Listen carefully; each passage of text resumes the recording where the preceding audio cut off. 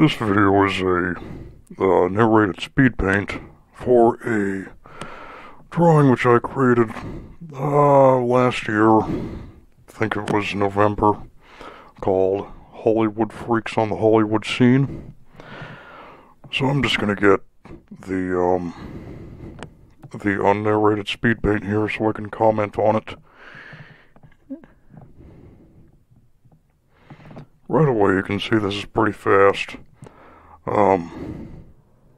I might have been a bit too aggressive with the parameters there when I compiled the whole video into this, but anyway, you can see right now I'm just working on the character's jacket and his waistcoat.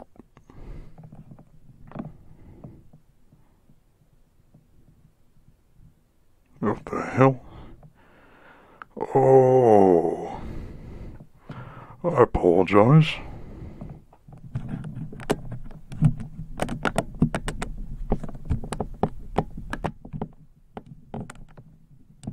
I'm a fool. I apparently played a test video instead of the actual thing. This should be the actual thing. But, yeah, you can see I'm just working on the characters. You know what? Need to enable the cache.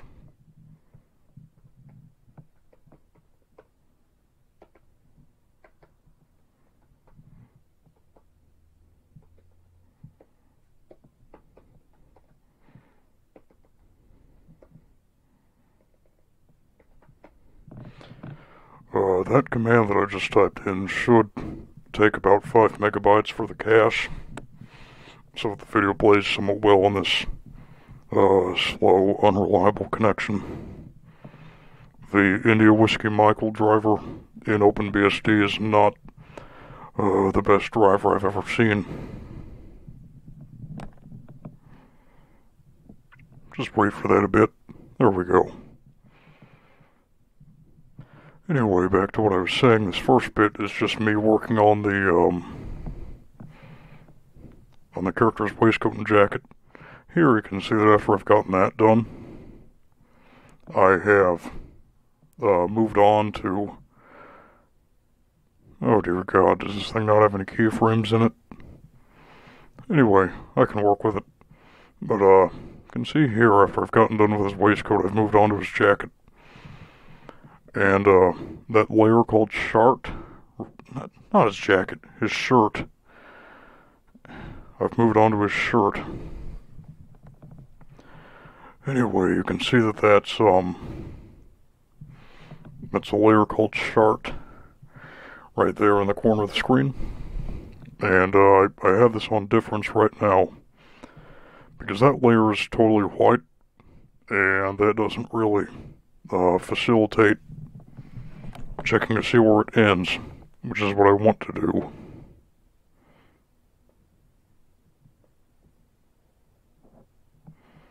Okay, good. This is still taping.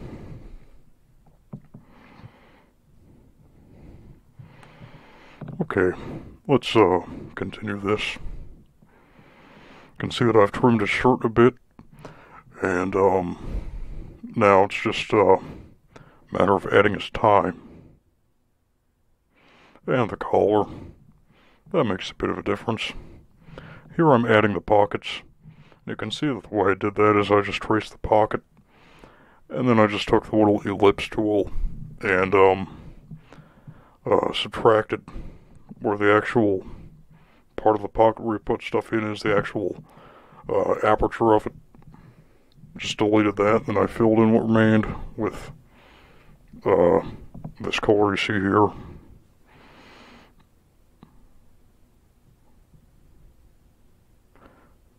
Why am I describing all this crap like that? The viewer can probably figure that stuff out. Really, I should use these videos to highlight my own failures.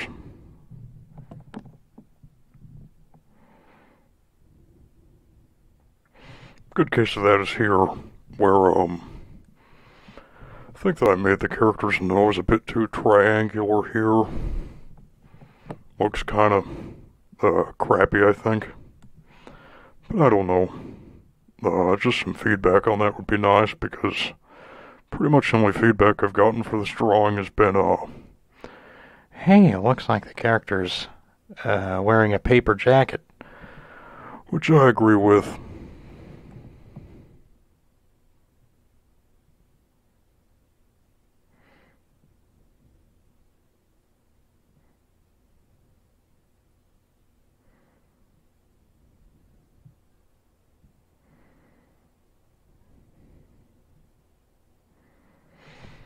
The drawing at this point, almost reminds me of the little, Life's Good mascot, Jake.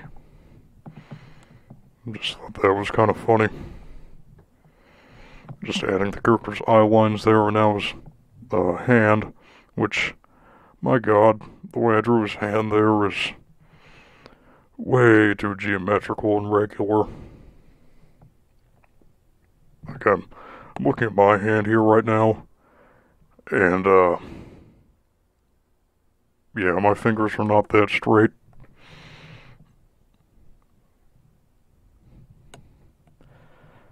What you're seeing there is my actual handwriting. Yeah, it's not the most readable in the world. Unless you actually get to be familiar with the way I draw characters, which, if you've ever used a Palm Pilot, that should look extremely familiar, because, well, it's Palm Pilot graffiti, basically. I don't actually remember if that's a case of convergent evolution, or I just like the Palm Pilot style, so I copied it. Anyway, whatever happened, it happened years ago, and I don't really remember. So, that was kind of redundant, because I had said that I don't remember. Man, I'm slipping.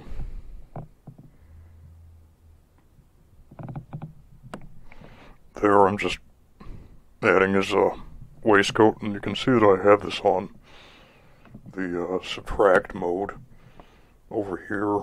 That's just so I can see how far his jacket goes off of his torso there. Well, I just happened to pause it here. If I get any comments, which I'm expecting about this, then I'm probably just gonna burst into flames or something. What this actually is one of my favorite programming languages is called APL. That name is derived from the phrase a programming language, which is the title of a book which specifies basically an alternative to mathematical notation.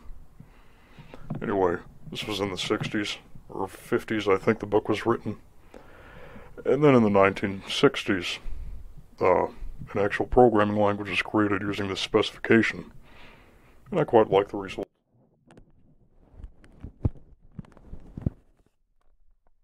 Just gonna see if I can make the audio a bit less muffled here, so I can tell it sounds kind of crappy.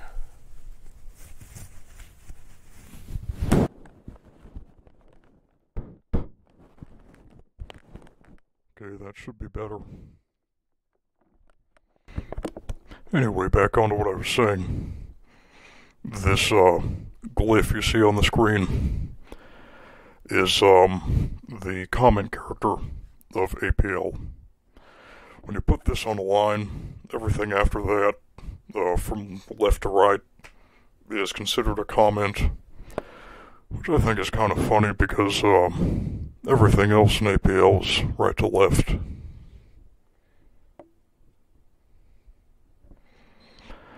What you saw there is I just used Inkscape to trace it, because I really didn't want to spend the time on tracing it myself. It's not laziness, it's just that Inkscape does a fine job most of the time, and Yeah.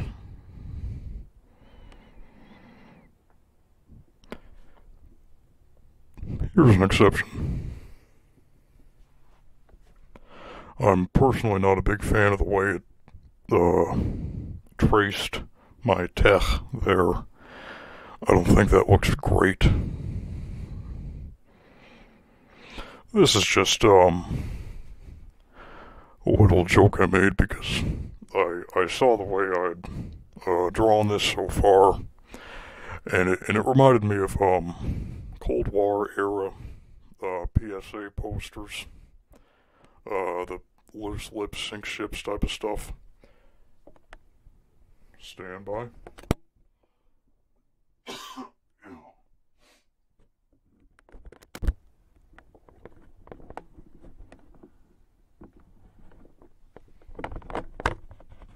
Anyway, and I just thought, what's something stupid I could put here that isn't even a parody, it's just dumb. And I thought, hey, maybe I should make it a bit of a parody. You know, the whole con man thing kind of fits in. And, could say, you know, stealing secrets or something. And I just threw the toilet in there for shits and giggles. Didn't mean for that to be a pun, but Yeah. And then that stupid weed eaters thing is just to make it totally idiotic.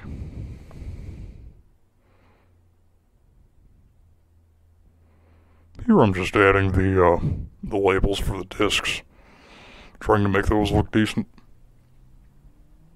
You can see there I had to redraw the character's nose because I didn't like the way I'd drawn that before, so I ended up actually going back in and fixing it. Which is funny because I don't remember doing that.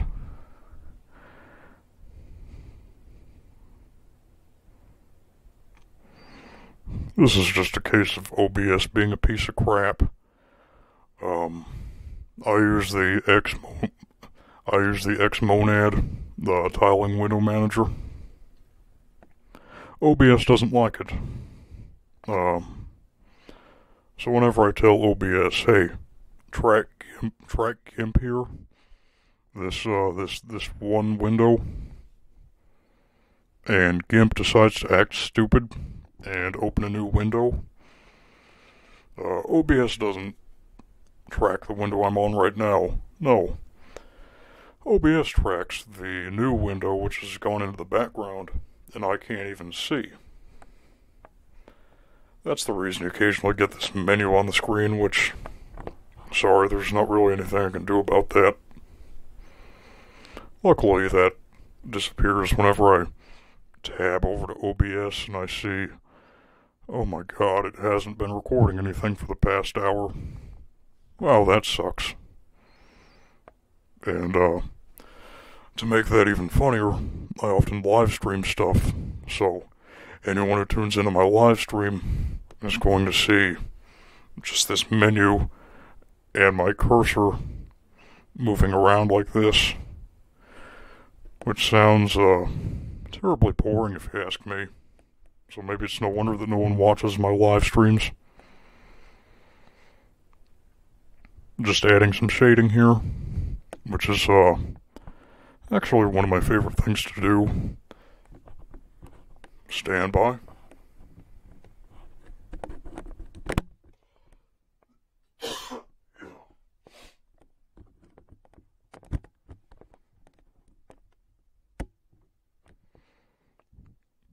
Oh no, I forgot to pause it. Anyway, the reason I like doing shading is, that's not really, a case of something where references help. Shading you can absolutely do without references if you have, the shape of the object in your mind and you can visualize that in 3 dimensions. If you want to shade that in 3 dimensions, then, if you want to shade that, what you have to do is you have to visualize the object 3-dimensionally. view it from where your light source is, and then just add the highlights to whatever you see from that point of view, and then you add the shadows to the opposite.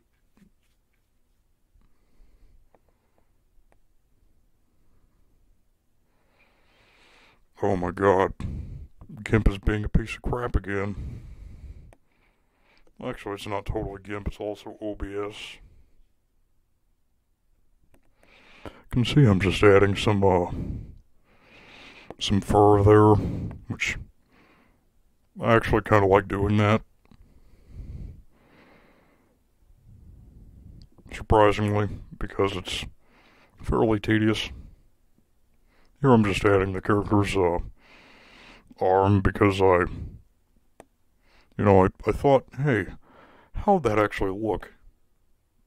And I realized, oh my god, you'd be able to see his arm, wouldn't you? So now I'm just adding some folds to make it look more like fabric. That smiley you just saw is a reference to Half-Quake, which I highly recommend playing. Specifically, my favorite game in the series is Half-Quake Amen, which might not surprise you, given the color scheme.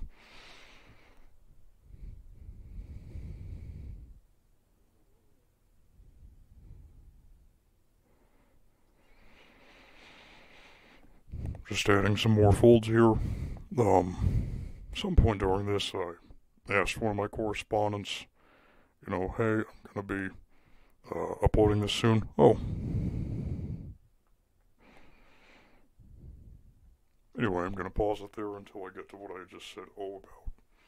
Anyway, I sent this to one of my correspondents, and I asked, hey, do you see anything terribly wrong with this? And he told me that, stuff lacks folds and there should be more folds, so he sent me a photograph as an example, and I realized, oh shit, I dress in I wear a dang jacket all the time. I should know this. Man, I feel like an idiot. So, I thanked him, and then I went on to fix it.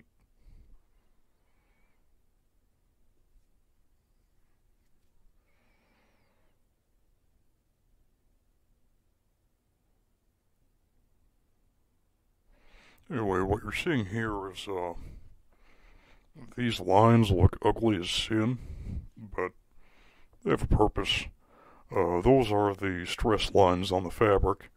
That's where the actual folds go, so it's a bit easier for me to just shade above and below those. Oh, you'll see here. There, I'm just doing the actual shading where that fabric goes concave, and then on the convex bits, I add some highlights. Obviously, when it's not vertical, you can't, or obviously when it's not parallel to the light source, you can't do that, but when it is parallel to the light source, you get a pretty nice shortcut there.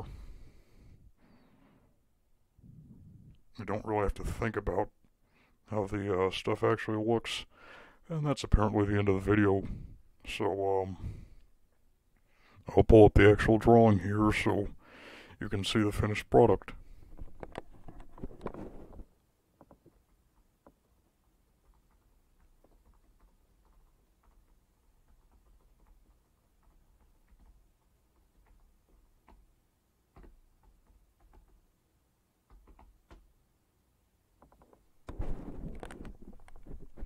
Okay, here we go. And, you can see that kind of ugly border there. There we go. There is some stuff which it's not that I even forgot to put it in the video, I just don't know what happened. I guess I forgot to add those clips in, and now I feel like a tool because this video is going online, and people are going to see that mistake, but whatever. maybe if people see that mistake, then, it'll prevent me from making it again in the future. So that'd be nice. So, don't hesitate to ridicule my failure there. Anyway, I'll zoom in and show off one of my favorite little details on this, and that's just the fabric texture here. Quite happy with that. Especially this. I think that looks pretty good. But, I'd very much like to hear your thoughts about that. If you want to put some more time into viewing this, then the link to the full thing is in the description. That should be the end of this video. If I should mention anything else in these videos in the future, then please, for the love of God, tell me.